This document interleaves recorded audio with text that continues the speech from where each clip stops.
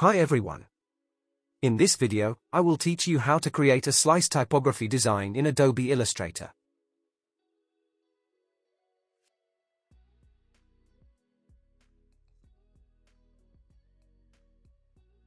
The artboard size is 1920 by 1080.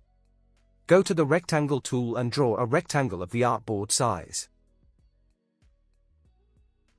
Go to the Object menu, Lock, and Selection. Select the Type tool and type the text.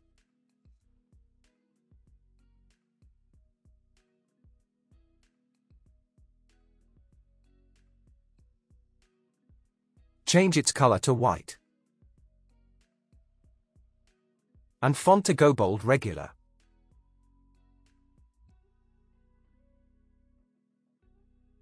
Hold the Alt button for a copy of it.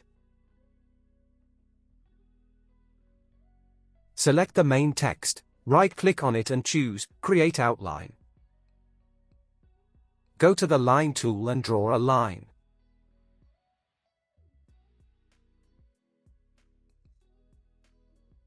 Apply the white stroke color to it. Hold the Alt button for a copy of it. Adjust it using the Direct Selection tool.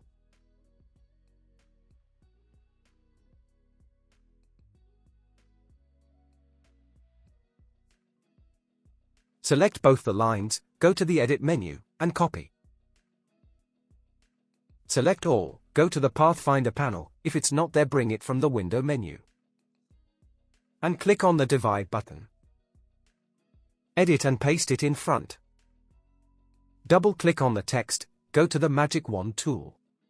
Select the white text. And cut. Press Ctrl+A to select all remaining. And hit Delete.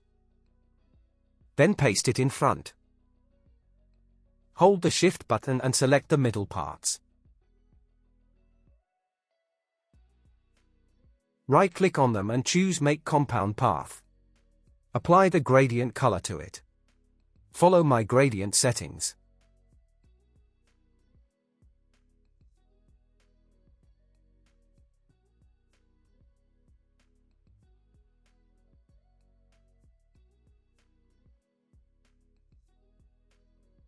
Now the important part. Select both the line, change the outline color to black. Increase its stroke weight. And apply the Gaussian blur to it.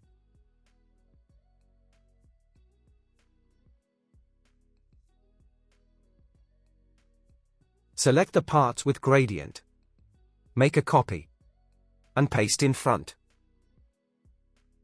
Select the lines and the part. Right-click on them. And choose Make Clipping Mask. You can change the color on it with one click, using Recolor options. And that's it. Share your thoughts on this. If there is any question, you can ask in the comment section. Thank you for watching.